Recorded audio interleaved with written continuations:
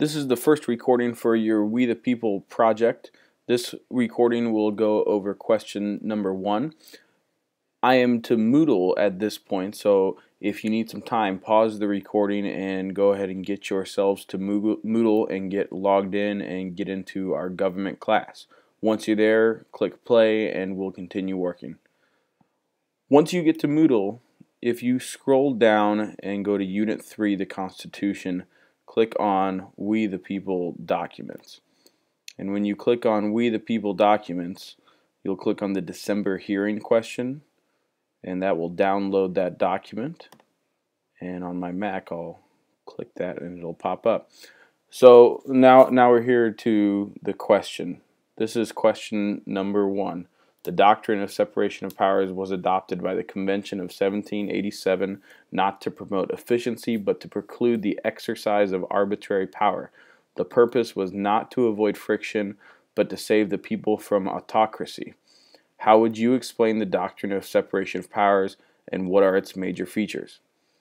Why did the framers believe that mere separation of powers was not enough? Why did they think the different branches would also need checks on one another? What provisions of the Constitution enable one branch to check and balance the power of another? In Federalist Number 48, Publius writes that power has an encroaching nature and it should be effectually restrained. After theoretically dividing the classes of power into legislative, executive, or judiciary, the next and most difficult task is to provide some practical security for each against the invasion of the others. Do you agree or disagree? Why?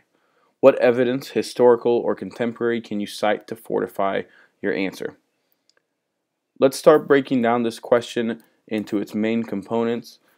What I've provided on this document are important texts that you should become familiar with and in all likelihood use some citations from when you're answering your question.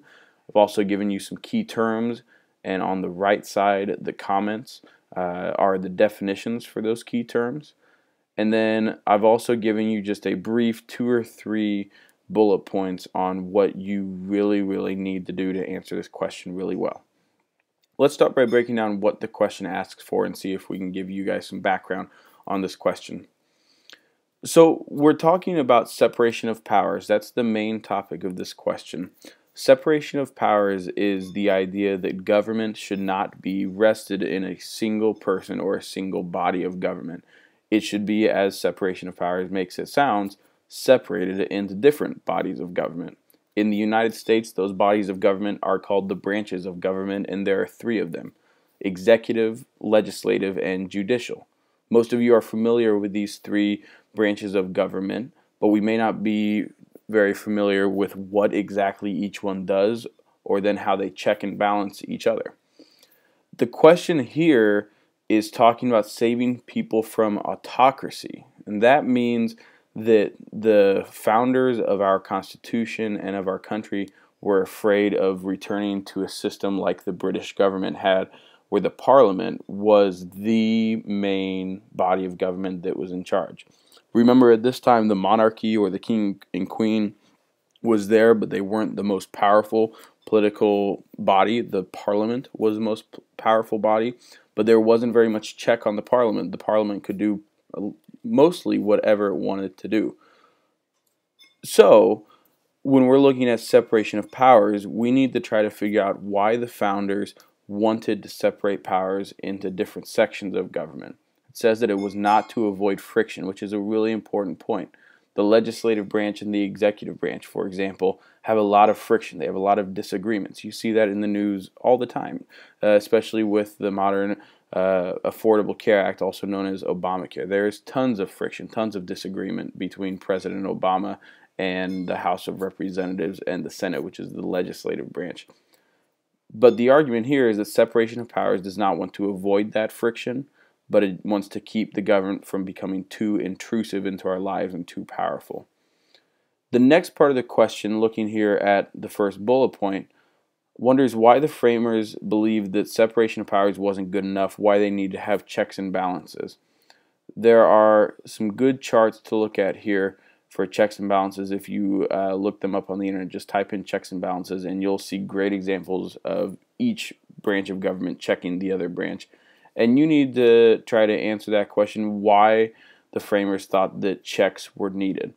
If the executive branch enforces the laws that the legislative branch creates, why is it important that the judicial branch, the courts, be able to tell the president and the Congress that their actions are unconstitutional?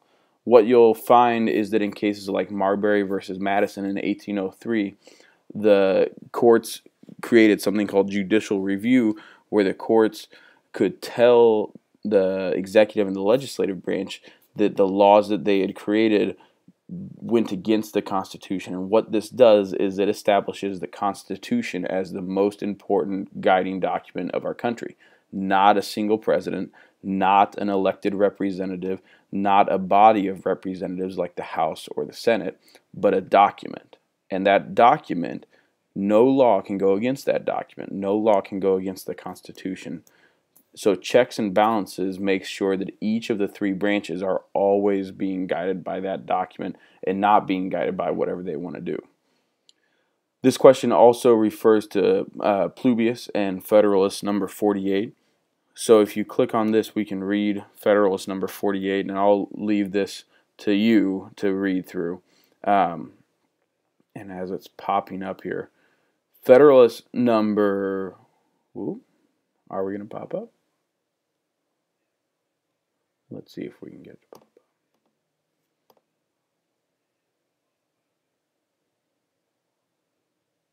There we go. Now it's going to pop up. This gives you a summary of the Federalist paper, and this gives us a really good argument for why state governments and national governments have checks on each other, and why representation in the national government is going to be something that keeps the national government from becoming too powerful. There was a lot of fear in the early colonies that this new government would become far too powerful for any of the people to look at. So you'll read through this on your own and gather some information there. You also have Articles 1, 2, and 3 of the Constitution, and then the case brief for Myers versus the United States, which, as you can see right here, is the court case that the question references in the first part of the question. Key terms here: separation of powers, preclude, arbitrary, autocracy, doctrine, branches of government, checks and balances, court brief, Supreme Court, judicial review, contemporary evidence, and fortify. All those definitions are on the side, and if you have any other troubles with that, just Google those and you'll find some good information. We'll finish with this. The three big things that you need to make sure to do if you're going to have a good answer. You need to first summarize and explain what separation of powers is. You need to show the judges that you understand this term, where it comes from, and why it's important in the United States, both at the time of our founding and today. The second thing you need to do is to connect separation of powers to checks and balances. How does checks and balances keep separation of powers working correctly? So find good examples of checks and balances and use those to prove your point that checks and balances keep separation of powers working correctly. And then lastly, you need to have an opinion. You need to take a stand. Does power really encroach once unless it is restrained? Which means, does power tend to increase? Do people in power tend to take more power unless there are systems that keep that power from increasing? See if you can find examples from today of government or government officials taking more power unless some law or some group makes sure that that power doesn't increase itself. Good luck. If you have any questions, as always, you are free to ask me.